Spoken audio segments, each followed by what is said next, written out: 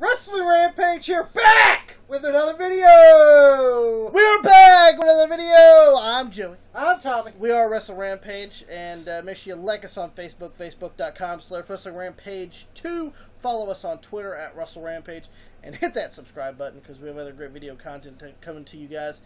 Right now, we're going to do 5 questions with Wrestling Rampage.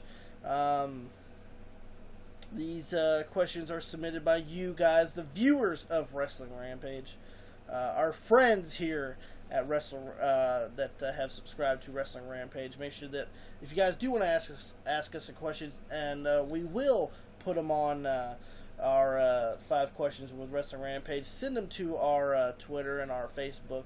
It doesn't matter if it's direct message or not. You can do them as comments. You can tweet us. And let us know in the comments below if there's any questions that you guys want to ask us. With that being said, we'll get started. First question is, what is the worst match of all time?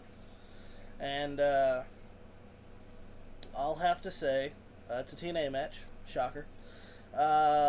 Sharmell versus Jenna at Victory Road of 2009. It's god-awful.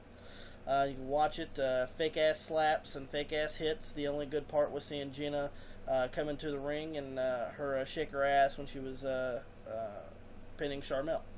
That was the only good part about that match. Yours? It's a TNA match, of course. We're not a big fan of TNA at all. Victory Road 2011 is when Jeff Hardy was on drugs. And he took on Sting. I remember this. You know, match only lasts about a minute. What do you do? He was fucking entrances last longer than fucking music. You see Jeff Hardy peeled out of his mind. Fucking. What was he trying to throw his his Bischoff shirts? comes out there. It sounded like he was telling Sting, "We're making this a quickie." And he was trying to throw his shirt out, and what happened? He got fucking hit with the Scorpion Death Drop. It was over. Yeah, that was it. And that was your TNA World Heavyweight Championship match. Yeah. For Victory Road 2011. And you picked a better one than I did. It was the shit. But next question: at WrestleMania, would you rather see the Money in the Bank match at WrestleMania or the Andre Memorial Battle Royal? As you guys know, like back in WrestleMania 21 and. 21 was the first ever Money in the Bank, I believe. Yes. And, at that point, you had the contract year until the next WrestleMania. You got to turn in your Money in the Bank briefcase. Then later on, they started the Andre Memorial Battle Royal. What do you think about that? I prefer the Andre the Giant Memorial Battle Royal. Here's the reason. So everyone can be on the card at WrestleMania. That is true. Well, they always had a Battle Royal at WrestleMania. Yeah. But I think what it does is, with the Money in the Bank, it takes a lot of the mid-carders out of the matches. Yeah. And they'll put them all in one match.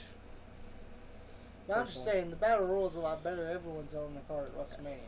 And then you have the Money in the Bank, the Money in the Bank pay-per-view. You're not going to have a Money in the Bank match if you already had it at WrestleMania. Yeah. But, I don't know. I mean, if you got rid of the pay-per-view, it would make sense. Yeah. But if you don't get rid of the pay-per-view, then there's no sense. Stick to the Battle Royal. Do you think Apollo Crews is a future WWE World Champion? Yes. He's got it. He's got the potential to be WWE World Champion, but if they're gonna give it to Bobby Lashley, and Bobby Lashley, he was a great athlete and a great. Well, he wasn't WWE champion. He was ECW champion. Well, anyone could be ECW champion in that era. When Bobby won it. But Apollo Crews is a better athlete. He can move. He's got great speed. He's a hell of a talent. But look at WWE's track record with black athletes. You go out to mid card, and I'm not disrespecting people. I'm just saying, look at WWE's track record with their black athletes. Look at R-Truth. Look at Mark Henry. Look at Shelton Benjamin Shelton when he was Benjamin. there. Look at MVP. You know. List I mean, goes on and on. Look at Junkyard Dog. I mean, I'm hoping that Apollo Crews breaks that mold. Yes. Because he looks like a guy that could. Yes, he could. So I'm looking forward to him. I'm hoping he does. Yeah, I'm hoping maybe he will be a future WWE champion. But we'll the future is the future. We'll see how it all folds out. Next question is how can I support TNA? I don't know how the fuck you can support it. How can you what? How can I support TNA? You can't. You can't unless It's god awful. Unless you like fucking Pudgy Matt Hardy or. Well, I'm sorry, the talent there sucks nowadays. I mean, you have a few gems there. Yeah, but they don't use it correctly. You know, you got Drew Galloway, but I mean, Bobby Roode. You got Austin Aries. You got fucking all them guys, but you don't use them correctly. I don't know how you can support TNA. I don't really. either. And they're on 50-minute stations. They change station more than people change underwear. But I don't know how you can support TNA. I don't support TNA. I don't support TNA either. I hate TNA. Ever since Hogan and Bischoff came there, I stopped watching. So I don't know much about TNA. So then that's the only promotion I really don't give two shits about.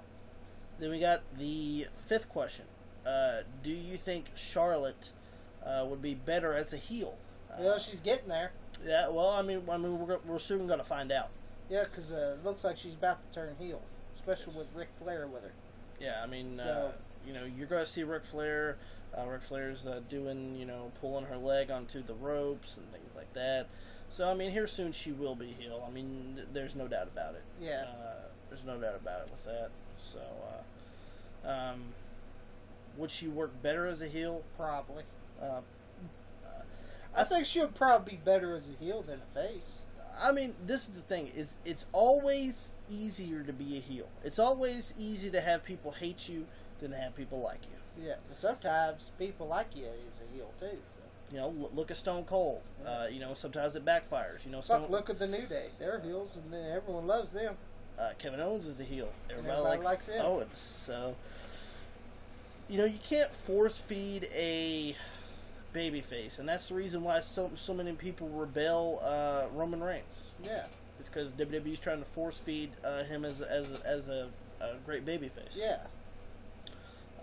And usually when you try to force feed somebody something, they're not gonna like it. They're not gonna like it. So. And that's the reason why most people don't really like Roman Reigns. I don't like Roman Reigns, but I think he's got talent. I ain't gonna take that away from him. It's just I'm just not a fan of him.